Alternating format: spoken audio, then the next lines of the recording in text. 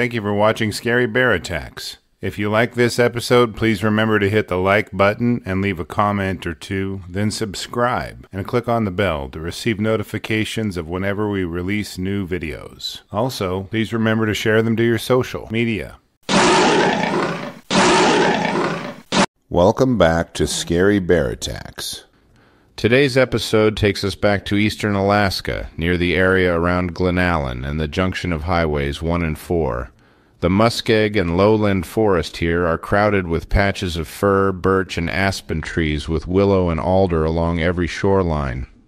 The moose here are plentiful, and predators of the area include wolves, black and brown bears.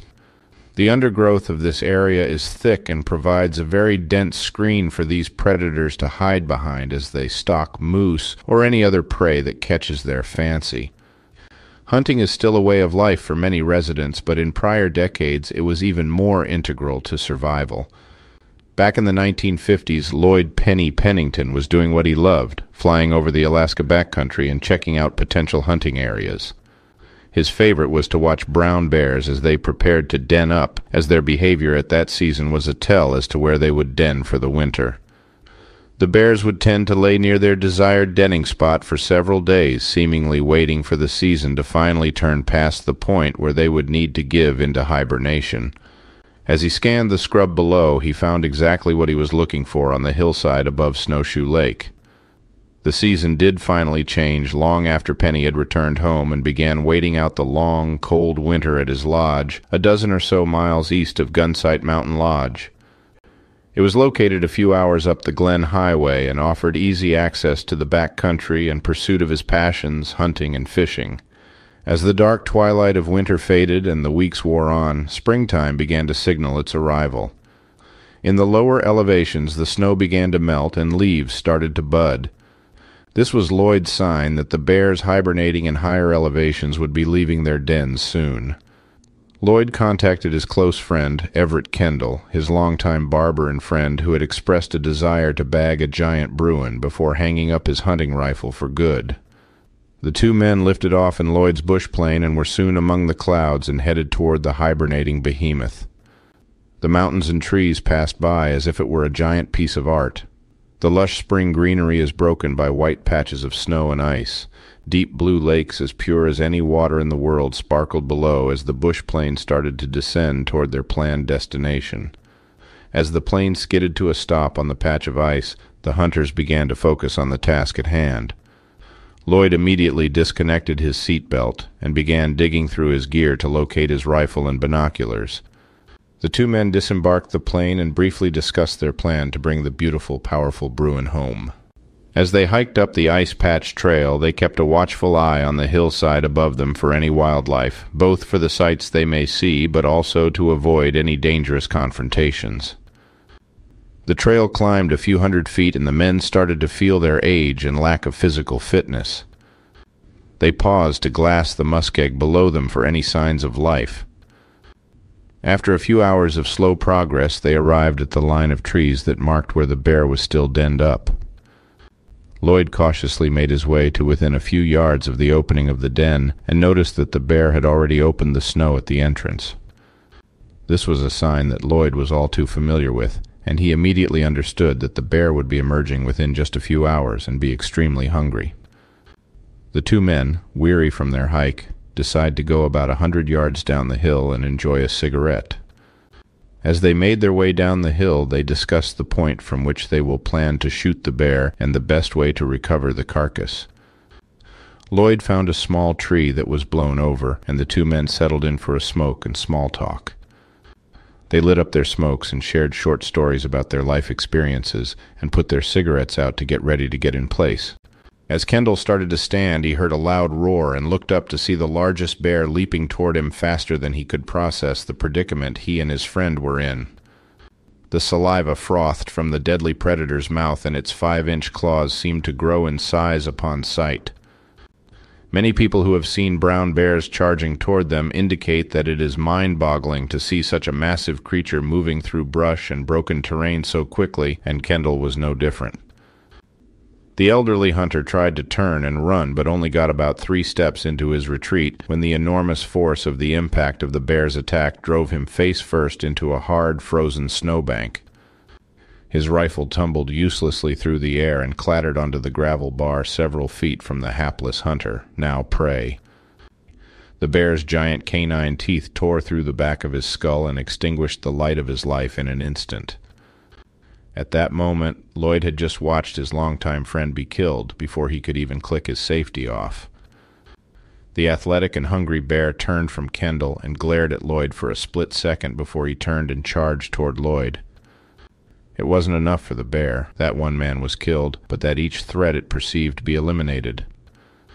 Lloyd fired once, twice, 3 times, striking the bear in the foot but not hitting anything vital and unable to slow the murder-minded predator.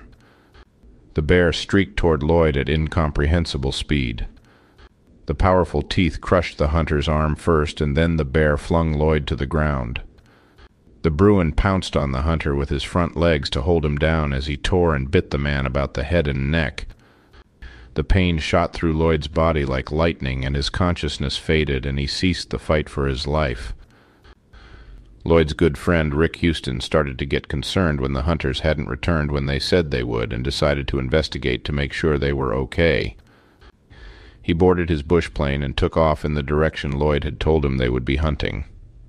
A short while later, the pilot is searching the large area and witnesses the 2 hunters' bodies, still and motionless on the snowbank. He recognizes that the worst-case scenario has occurred, and heads back to gather men to bring this fatal encounter to an end and recover his friends. The search party returned to the airspace above the attack scene and tracked the bear over 30 miles by plane up the valley. When they finally located the bear at the end of the tracks in the snow, the bear stood defiantly on his hind legs and swatted at the distant bush plane menacingly. The search party landed nearby and immediately started to locate and eliminate the violent predator. As the men closed to a few hundred yards from the bear, he let out a roar that caused them all to briefly reconsider their mission. The brush started to erupt as if it was trying to get out of the bear's way on its own will. The giant Bruin, head low and full of rage, knocked down small trees and bush alike in its enraged pursuit of the men.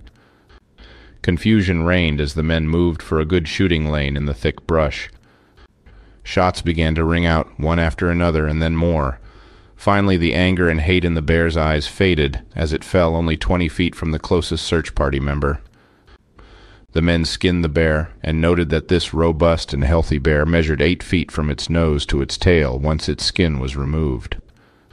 Even with a lifetime of experience at hunting bears on their terms, every advantage the men had was not enough to save their lives, and now their friends labored to remove their bodies and give them the peaceful burial they deserved.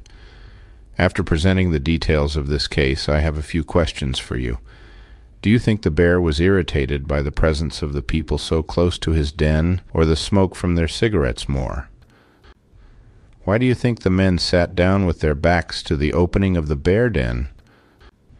Do you think the bear knew there were humans in the bush plane when it stood and swatted at it? Do you support trophy hunting?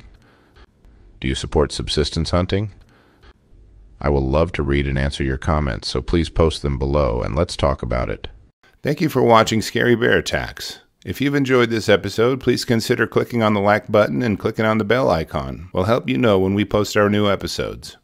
Posting our video links to your social media profiles furthers awareness, and it's fun.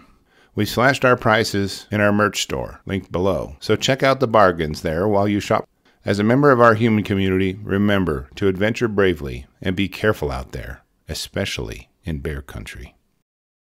I want to close by thanking our Patreons by name: Biotoxic Beast, Gary Eric, K. Seal Rose, Victor Senkyu, Abhishek Bunia, J. Tracy Green, Young Games 34_, Nina Allison, Heather Lee, Christian, Darren Terrell, Sean Perry, Kristen Himes, Devona Eat Pizza, Matt, Mochi, Connor Lavin, Stephen Wilkinson, Werner Voss, L., Justin Curry, Godzilla, Susan Holt Butterfield, Sebastian Kielak, Brandon Wizard Wood, Nicole N., Aaron Blanton, Oswin Balimia, Angel Barnhill, Joey Pinter, Mauro Padano, Boobry, TJ Schools, Katie V. Wright, Gary Highland, Cody Love, Katsy Murphy-Andrews, Matt Bagnier, Cherry Ogg, Lindy, Dawn, Ian Romalor, Darcio Pacifico, Rose H., Lori McKay, Melissa Gottlieb, Megan Trend, Nathan P., Cole Rodriguez, Aurora, April Donovan, Ryan Cernicki, Chris Marler, Wayne Washington, Fluffy Feet, Cheyenne, Greg Schaefer, April Donovan, and Drone Adventures. Your support means the world to me.